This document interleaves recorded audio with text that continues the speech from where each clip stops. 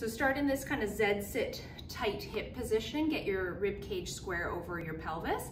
I have a block under my hips that can help you to get a little bit more flexibility. From there, you're gonna press up through hip extension, swing your right leg around, tuck your toes and enjoy a nice little stretch in the front of that left hip.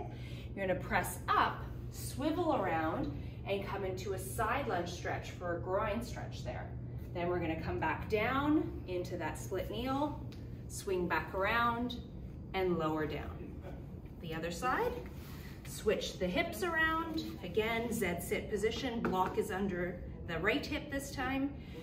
Pressing up, swing around, tuck the toes, get into a little front lunge, lift up, pivot into a side lunge for a groin stretch, come back down, same way you came up, swing around, and then drop down.